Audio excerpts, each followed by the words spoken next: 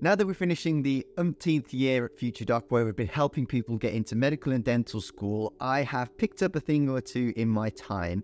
And this year has taught me a lot about the medical school application because there have been a lot of changes and trends that I've seen, particularly this year, that I'm going to talk about in this video that are going to help you when you apply in 2024, adapt to so that you can be on the cutting edge, on the bleeding edge of the application to really stand out from the rest and submit a very high standard application that's going to give you a great chance of getting into medical or dental school. So one thing that I'm seeing a lot this year is the evolving admissions criteria. This is kind of the basic stuff that you need to make sure you have to be eligible to be selected by the universities. So things like, the UCAT scores are increasing and the thresholds are going up. Sometimes the grades as well are going up in certain universities and the requirements for those. But especially things about how they're selecting work experience and the richness of experience that students have makes a massive difference. These are always changing, so the way that I would recommend that you stay on top of this is on the FutureDoc website. We have a free resources page where you can get the application guide, and it gives you a profile of every uni for dentistry and medicine, and you can work out exactly what you need to do to be and to meet the mark, really, to be at the standard needed to give yourself a very good chance of getting in. But there's no doubt that the standards are getting higher than ever. I kind of always joke to my students that if I was applying today, or at least if I submitted the application that I did when I got into medical school, I don't think I'd make it. Obviously, I would probably adapt and kind of reach the standards that are required today, but it just goes to show that the standard and the requirements are ever increasing as it's getting more competitive. The second thing I'm noticing is the importance of work experience. Now, there are a few things within that I'm seeing. A lot of people, more than ever, are saying how difficult it is to get work experience for them. Now, this isn't a problem that I seem to see on the FutureDoc program. I guess it's the way that maybe we guide people, but I am getting a lot more messages of people saying that they're really finding it difficult. But equally, the importance of work experience is going up as well. It really does form the backbone of your application, and as you'll have heard me say many times throughout these videos. And really, when you come to the end of the application, i.e. your interviews and you're in front of an MMI station or a panel, that is where the experience and the prep that goes into it beforehand really shines through. So this is where you can really separate yourself, demonstrate that you understand the dental career, the medical career, and kind of set yourself apart in that way by having that wealth of experience. Now, in reaction to that, I've just recorded a work experience series, which I'm going to be releasing over the course of the next few weeks. I've created the playlist already here with a couple of videos, but I'll be adding more and more as time goes on. But also I'll be doing a dentistry one, which I'll link to the playlist here. It's probably currently empty, but have a look and I'll keep adding videos as we go. Now, the other trend I've observed in 2023 is the importance of support. I would say that basically everybody is getting some sort of help today, and whether they know a doctor or have a good teacher, but really the quality of the advice that you get is so important. And now, as it's getting more and more competitive, it's just so important to be in a safe pair of hands. On the FutureDoc program, we genuinely see people every year come to us who have been to other companies and have had a terrible experience, either companies that just want to take their money and just kind of give them some basic stuff, or not really caring for them holistically and taking them through the entire program, which is the most important thing. You need somebody who is looking kind of a 30,000 foot view of how your application is going in all the key areas, not just writing a good personal statement or not just doing UCAT stuff.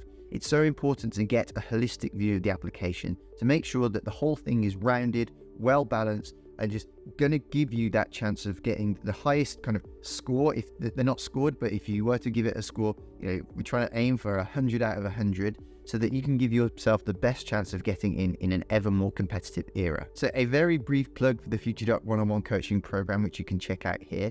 It is based on application, so you do have to apply to us, and generally, we have such confidence in the program that we know that we can take, within reason, almost anyone and put them through our process, put them through our gauntlet, and they will come out and be very likely to get a place. Last year, we had a 93% success rate.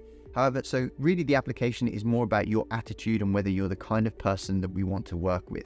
So don't be afraid to submit an application. As long as you go through that process, you may very well be eligible to come and have us help you with your medical or dental school application. The other trend that I'm seeing is more and more people underestimating certain parts of the application.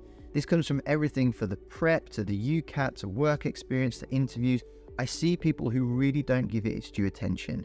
The prep is probably the most important thing. Like we talked about with work experience earlier, that is one part of it, but there is so much that goes into it. And if you are submitting your application in this coming September, you really need to get your skates on, because I always say, if you're applying in September, you should have been preparing from the September before.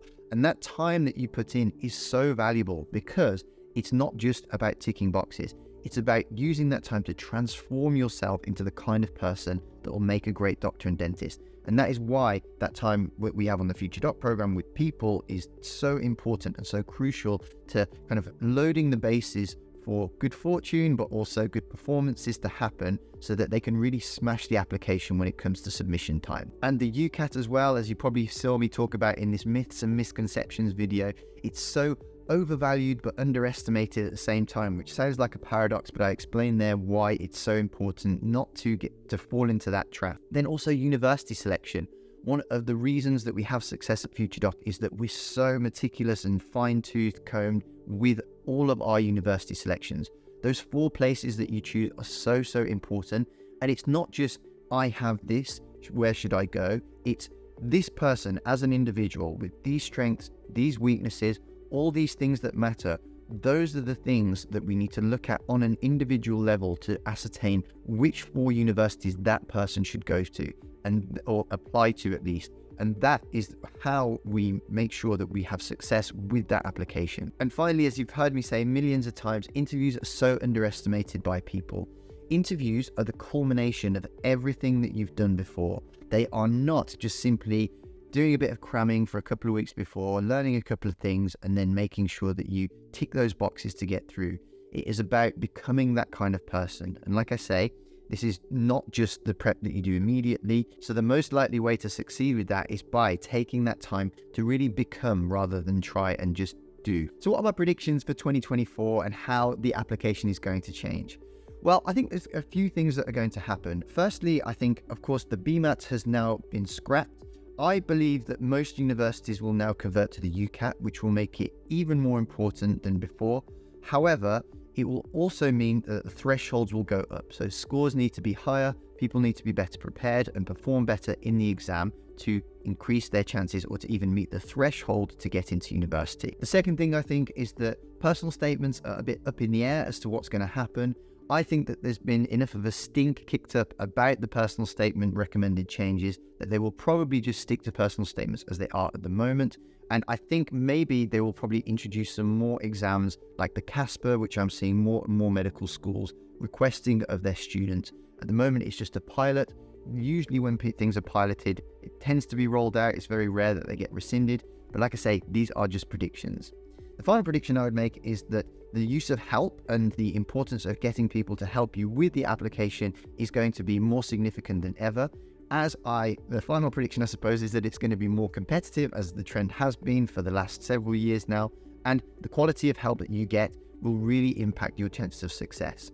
So again, if you'd like some help, you can check that out here. But otherwise, I wish you the best of luck. Keep working hard with your application. You just have to keep going and honestly just believe that you can do it, because all it is playing a game. The med school application, you just have to make sure that you play the game in the right way, and you can do it. And I've seen it time and time again with people who have had 5 failed attempts. They've come to us and we've kind of made them understand it in that way, and then suddenly they've got in and got offers for several universities at the first time of being with us. So you really have to just play that game the best that you can. So keep going, and best of luck in 2024, and I hope that you smash your application and get the medical school or dental school place of your dreams. Thanks for watching, and best of luck with your application.